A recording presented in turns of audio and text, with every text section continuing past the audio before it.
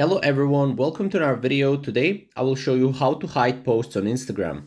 Now as you can see, this post has been hidden. As you can see, it says you'll see posts like this lower in your feed. You can report this post, you can mute, obviously this account, or unfollow this account as well, or I can click undo and that post will be back here as you can see.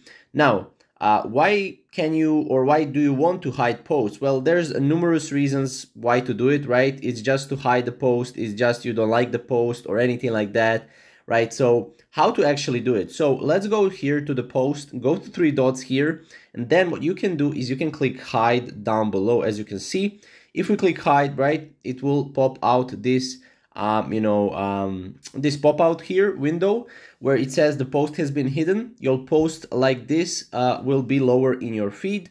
Then you can obviously report this post if you want to report this post, or unfollow and mute that account. Now this is basically the way how to hide posts on Instagram. The only way.